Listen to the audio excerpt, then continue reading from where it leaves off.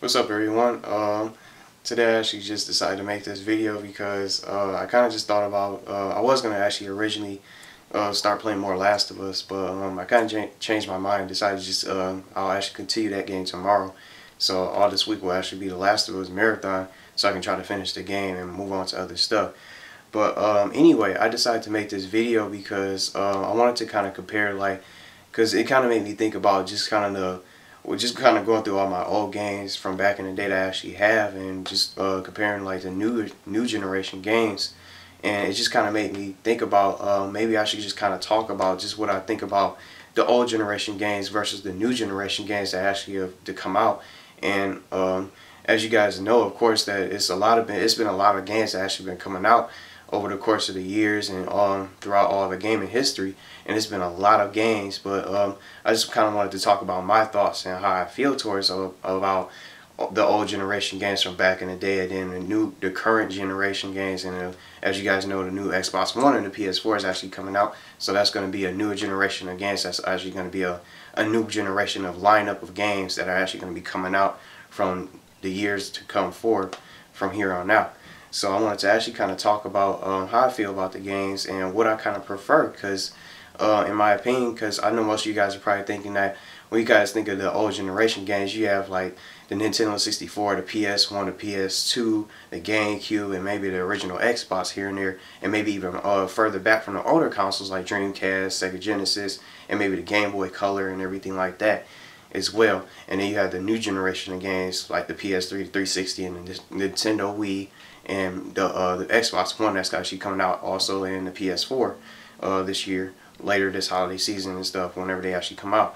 But anyway, I kind of wanted to kind of talk about how I feel, and when I kind of think about these new generation games, I think that some of these new generation games that actually come out with, they're good and all, and they actually have updated graphics and everything. The gameplay is even more realistic. You have that just kind of like that realistic kind of feeling when you actually pick up a game. Like some of these new generation games, for example, like I actually have a couple I'm actually going to kind of talk about, and I want to actually start with Uncharted 3. So this is kind of the most realistic games that actually come out with the PS3, and this is, if you guys actually realize, this is one of the best PS3 games to ever actually come out, and it's also like a new franchise they kind of came out and kind of started back when the PS3 actually first came out with Uncharted Drake's Fortune.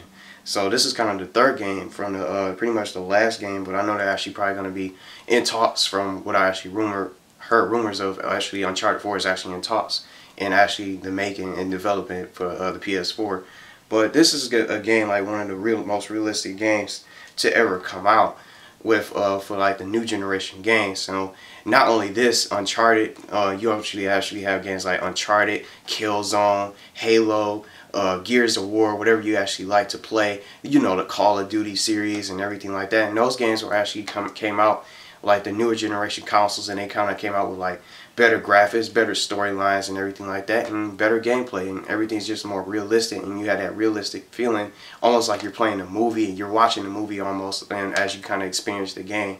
But when I kind of think about the old consoles and old generation games, in my opinion, and also I'm actually going to talk about that, I kind of actually prefer to I actually like the older generation games more than the new generation games, because some of these new generation games are not really turning out to be good. Like, for example, they're adding like unnecessary content and additional stuff to these games that are actually good for their single player. They're actually great as single player games that in their own merit, and they don't really really need like multiplayer in it. Like, for example, I'm not going to try to go on Last of Us because I know Last of Us is a good game, and they actually are starting to add multiplayer for most of these single player games that are actually great.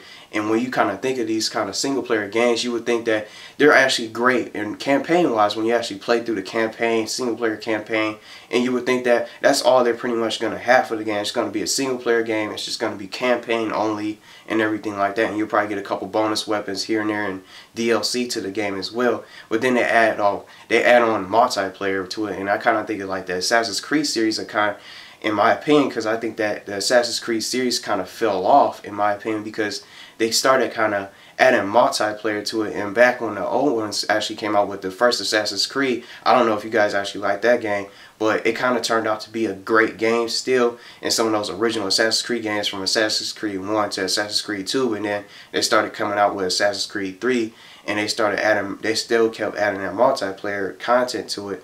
And I don't really think some of these games that actually they don't really need these. I wouldn't want to say they don't deserve multiplayer, but I don't think that it's really necessary for them to actually kind of add multiplayer content to some of these games that are actually great as single player games only. And it doesn't really need like multiplayer online capabilities and everything like that when they're actually good at single player games. And when I kind of think of the old generation games, and I actually kind of would like to compare these two, I actually have a couple here right now I'm going to actually kind of talk about. But I also have Zelda Ocarina of Time. So when you guys think of like the old generation games, I think of kind of also like Zelda Ocarina of Time, this is like one of the best games to ever come out in all of gaming history, and it's still one of the best games today in my opinion. And I think that some of these new generation games have yet to kind of top this game, Zelda Ocarina of Time, for the Nintendo 64. Sure, they actually made a remake of it for the 3DS, but still, it doesn't have, like, when you kind of think of this game, like, sure, Zelda Ocarina of Time is a very old game, and most people are not probably playing it anymore. Probably most people don't even have the game anymore, and most people didn't even bother buying it for the 3DS because they thought it was the same game. But I really think that this is one of the greatest games to ever come out. And it not only won like a generation award, and it kind of deserved it because it was a great game, and it went down as a top tier game. Sure, it doesn't have like, it might not have the best graphics, but the gameplay and the story wise, it turned out to be a great game. Like when you kind of compare these two games, Zelda Ocarina of Time and then Uncharted 3, Uncharted 3 has the more realistic graphics and everything like that, and more updated gameplay, and probably just a better story. But I would think that Zelda Ocarina of Time can still kind of hold a candle and have a chance against games like Uncharted 3, Killzone, Halo, and Gears of War, because it actually is a top tier game regardless of how it looks from the graphics. Graphics wise, it might not be as good, but you would pretty much have that top tier fun factor with the game. When you go to play it, you will have fun playing it. It's a great story. It's a nice lengthy game, pretty long, and a game that you will actually enjoy. And some of these other games from back in the day, some of these old generation games I would like to share from, in my opinion, as I kind of went through some of my games. You have Final Fantasy X, which also is a great game from back in the old generation of systems for the PS2. This is also one of the best systems, one of the best games to actually come out for the PS2 itself, and it was actually good in its own merit. I know most of the Final Fantasy games also from the PS1. When I actually think of Final Fantasy VII is also one of the greatest games to actually come out from one of the old gens. I'm trying to make this fall off the case because it's pretty old. But some of those other games like that are actually pretty good from back in the old generation, and I don't think some of these new generation games that they're actually coming out, for example, they already came out with like the PS3 and Xbox 360, for example. If I was to actually think at the top of my head, games like Haze, Amy, Brink, I don't know about Bulletstorm. I don't know if you guys really like that game.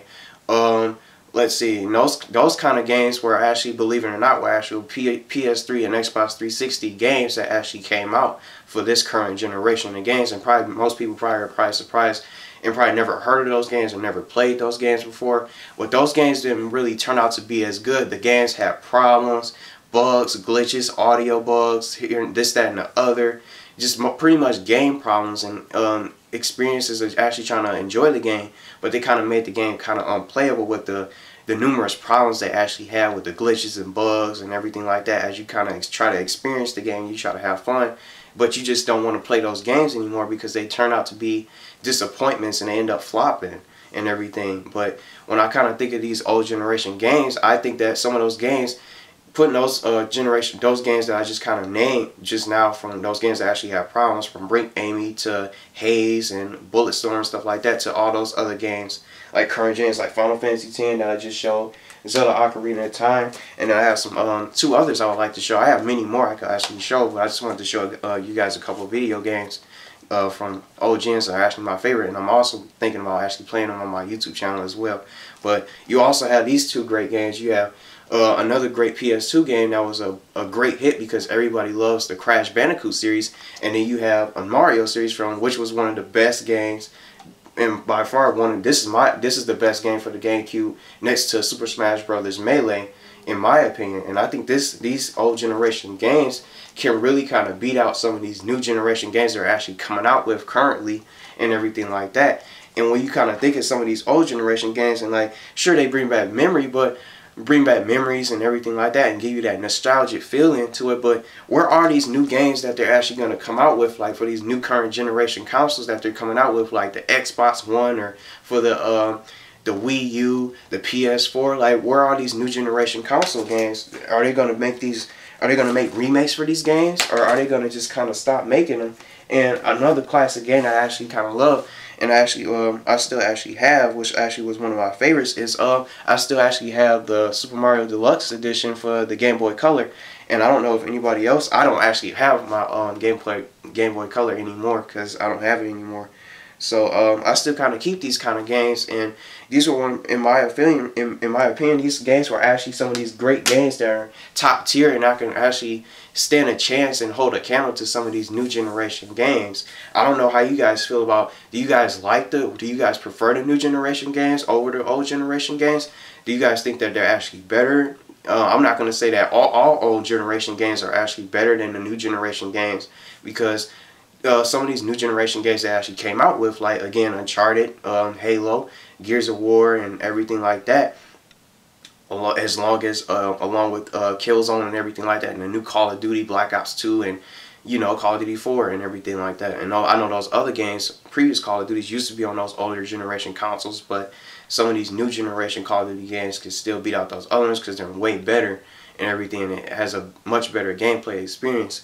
But in my opinion, what I would actually like to say is that I don't really kind of go on like IGN for all the score reviews, because they don't give like legit score reviews and legit reviews to these games, because I think they kind of don't really play the game and just kind of experience the games hands-on. I think they just kind of judge the game so quickly based on how it looks, because looks can be deceiving, and just because a game doesn't look as good, it doesn't mean that it's not a good game. And to me, gameplay makes a game, and to me, graphics don't really make a game actually good, because if you guys actually think about it, if I were to actually name those two games that don't have as good as graphics as all these new generation games, such as Uncharted, etc., and everything like that, I would name Final Fantasy VII for the PS1, and then I'll actually throw out Zelda Ocarina of Time for the N64, for which are two top tier games that are really great, and pretty much the best games to actually come out in gaming history. They don't look good as graphic wise when you actually go to play the game and experience the gameplay and everything like that, but they actually can still hold a candle to some of these new generation games, and some of these current generation games they're actually coming out with are not really turning out to be as good. And I don't really kind of judge a game based on its score, because believe it or not, they kind of did like one of the JRPGs I used to play, that I actually used to have for my PS3. I actually bought Cross Edge for the PS3, and I went on the IGN to actually look at the score, and they kind of gave Cross Edge a 3 as the overall score. And I was kind of looking at the gameplay. The gameplay was fun, the graphics were great, the story, I enjoyed the story and everything, and I just kind of looked in really in depth and just kind of checked out the game and tried to find out pretty much what the game was about, and I went and bought it, and I really liked the game. And that's what kind of made me not believe IGN scores. Like, sure, I would agree, like the score of Last of Us, I think it deserves a perfect 10 because it's a great game. But I really don't really kind of go on IGN to actually, when I want to kind of pick out a game and when I want to decide whether a game is good or not. I don't really kind of go on based on I don't choose a game and just buy a game based on how it looks graphically. I just pretty much think about a game. When I want to get a game, I want to make sure the gameplay is good. Is it fun? Is it enjoyable? Is the story great? I don't really care about the graphics or how it looks, because even if a game may not look as great, it can still turn out to be a good game overall regardless of how it looks.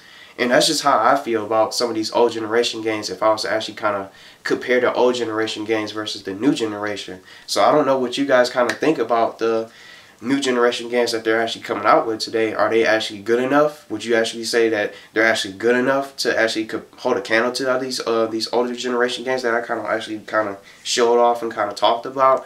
Or would you kind of say that you would just kind of judge them in a 50-50 basis in regards to how good they are, and just kind of because in my opinion, I would just kind of put the old generation games a little bit over the new generation games, because some of these new generation games are just kind of not cutting it to me, and I'm not kind of really liking how they actually turned out to be, because they're really kind of, I really think that the developers are kind of starting to mess up and kind of add some unnecessary stuff that into these new generation games, to like these new sequels and everything, like new multiplayer. Again, like do you think that some of these new sequel games actually need the multiplayer in them, or do you actually think that they're actually good in their own merit as single player games? So I don't know what you guys actually think about the new, what you guys think about what you guys actually prefer, like the new generation games or the old generation games. But I just really think that, in my honest opinion, that some of these old generations games can still beat out some of these new generation games, some of them, but I'm not going to say all of them. But that's just how I feel. So I don't know how you guys feel about the current generation versus some of those great games from back in the day, like Chrono Trigger and Xenogears and everything like that. So that were actually classes, and Earthbound and everything like that. So that's just pretty much how I feel, and that's pretty much it for this video. So I hope you guys enjoyed it, and that's just pretty much how I feel. So feel free to state your opinions and thoughts on how you feel about the current generation games and new generation games. So that's pretty much it. So thanks for watching.